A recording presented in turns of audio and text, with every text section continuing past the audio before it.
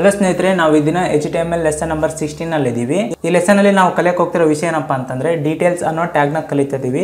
ಈ ಡೀಟೇಲ್ಸ್ ಅನ್ನೋ tag HTML ನಲ್ಲಿ ಏನ್ ಮಾಡುತ್ತಪ್ಪ ಅಂತ ಹೇಳೋದಾದ್ರೆ, ಈ ಡೀಟೇಲ್ಸ್ ಅನ್ನೋ ಟ್ಯಾಗ್ ನ ಯೂಸ್ ಮಾಡ್ಕೊಂಡು ನಾವು ಒಂದು ಟೈಟಲ್ ನ ಕ್ರಿಯೇಟ್ ಮಾಡ್ಕೋಬಹುದು. ಆ ಟೈಟಲ್ ಒಳಗಡೆ ಕೆಲವೊಂದು ಇನ್ಫಾರ್ಮೇಶನ್ ನ ಹೈಡ್ ಮಾಡಿ ಇಟ್ಕೋಬಹುದು.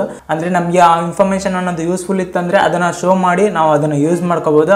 ಅದೇ ರೀತಿ ನಮಗೆ ಅದು ಯೂಸ್ಫುಲ್ ಇಲ್ಲ ಅಂತಂದ್ರೆ ಆ ಇನ್ಫಾರ್ಮೇಶನ್ ಹೈಡ್ ಮಾಡ್ಕೋಬಹುದು. ಈ ರೀತಿ ಹೈಡ್ ಶೋ ಮಾಡೋದಕ್ಕೋಸ್ಕರ ನಾವು ಡೀಟೇಲ್ಸ್ ಅನ್ನೋ ಟ್ಯಾಗ್ ನ ಯೂಸ್ ಮಾಡ್ತೀವಿ. ಅದು ಯಾವ ರೀತಿ ಅಂತಂದ್ರೆ ಇಲ್ಲಿ ನೋಟ್ ಪ್ಯಾಡ್ ಓಪನ್ ಮಾಡಿದೀನಲ್ಲ, ಇಲ್ಲಿ HTML ಹಾಗೆ ಬಾಡಿ ಟ್ಯಾಗ್ ನ ಹೋಗ್ತೀನಿ. ಅದೇ ರೀತಿ ಬಾಡಿ ಟ್ಯಾಗ್ HTML ಟ್ಯಾಗ್ ನ ಕ್ಲೋಸ್ ಮಾಡ್ತೀನಿ.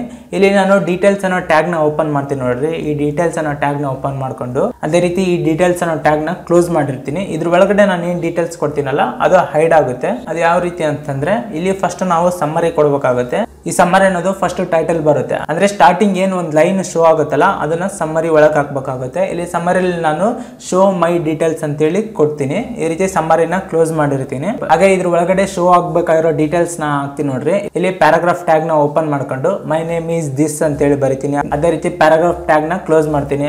ಅದೇ ರೀತಿ ಇನ್ನು ಎರಡು ಲೈನ್ ಅಲ್ಲಿ ಪ್ಯಾರಾಗ್ರಾಫ್ ಟ್ಯಾಗ್ ನ ಓಪನ್ ಮಾಡಿರ್ತೀನಿ, ಹಾಗೆ ಕ್ಲೋಸ್ ಮಾಡಿರ್ತೀನಿ. ಈ ರೀತಿ ಮತ್ತೆ ಎರಡು ಪ್ಯಾರಾಗ್ರಾಫ್ ನ ನಾನು ಕ್ರಿಯೇಟ್ ಮಾಡಿದೀನಲ್ಲ, ಇದ್ರ ಒಳಗಡೆ ಕಾಂಟ್ಯಾಕ್ಟ್ ನಂಬರ್ ಅಂತ ಬರಿತೀನಿ. ಹಾಗೆ ಇಲ್ಲಿ ಇಮೇಲ್ ಅಡ್ರೆಸ್ ಅಂತ ಹೇಳಿ ಬರಿತೀನಿ.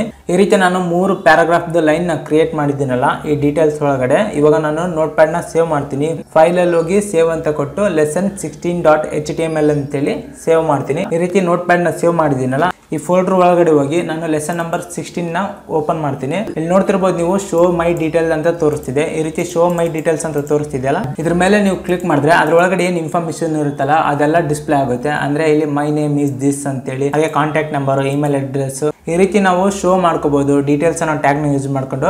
ಅದೇ ರೀತಿ ನಾನು ಇಲ್ಲಿ ಅದ್ರ ಮೇಲೆ ಕ್ಲಿಕ್ ಮಾಡಿದ್ರೆ ಹೈಡ್ ಕೂಡ ಆಗ್ತೈತಿ. ಅಂದ್ರೆ ನಾವು ಕೆಲವೊಂದು ಇನ್ಫಾರ್ಮೇಶನ್ ಹೈಡ್ ಮಾಡಬೇಕು. ಅದೇ ರೀತಿ ನಮಗೆ ಯೂಸ್ಫುಲ್ ಇದ್ದಾಗ ಮಾತ್ರ ಡಿಸ್ಪ್ಲೇ ಆಗಬೇಕು ಅಂತಂದ್ರೆ ಈ ಡೀಟೇಲ್ಸ್ ಅನ್ನೋ ಟ್ಯಾಗ್ ನ ಯೂಸ್ ಮಾಡಬೇಕಾಗುತ್ತೆ. ಈ ಡೀಟೇಲ್ಸ್ ಅನ್ನೋ ಟ್ಯಾಗ್ ನಲ್ಲಿ ನೀವು ಏನೇ ಹಾಕಿದ್ರು ಕೂಡ ಅದು ಹೈಡ್ ಆಗಿರುತ್ತೆ. ಅದ್ರ ಮೇಲೆ ಕ್ಲಿಕ್ ಮಾಡಿದ್ರೆ ಅದು ಡಿಸ್ಪ್ಲೇ ಆಗುತ್ತೆ. ಓಕೆ ಸ್ನೇಹಿತರೆ, ನಿಮ್ಗೆ ಗೊತ್ತಾಯ್ತಲ್ಲ ಡೀಟೇಲ್ಸ್ ಅನ್ನೋ ಟ್ಯಾಗ್ ಯಾವ ರೀತಿ ಯೂಸ್ ಆಗುತ್ತೆ ಅಂತೇಳಿ. ಹಾಗೆ ಸಮ್ಮರಿ ಅನ್ನೋ ಟ್ಯಾಗ್ ನ ಯೂಸ್ ಮಾಡ್ಕೊಂಡು ನಾವಲ್ಲಿ ಸ್ಟಾರ್ಟಿಂಗ್ ಟೆಕ್ಸ್ಟ್ ನ ಡಿಸ್ಪ್ಲೇ ಮಾಡಬಹುದು. ಓಕೆ ಸ್ನೇಹಿತರೆ, ಈ ವಿಡಿಯೋ ನಿಮ್ಗೆ ಅರ್ಥ ಆಗಿದೆ ಅನ್ಕೊಂತೀನಿ. ಈ ವಿಡಿಯೋ ನಿಮ್ಗೆ ಅರ್ಥ ಆಗಿದ್ರೆ ಲೈಕ್ ಮಾಡಿ. ಹಾಗೆ ನಾನು ನೆಕ್ಸ್ಟ್ ವಿಡಿಯೋದಲ್ಲಿ ಬರ್ತೀನಿ. Thank you very much.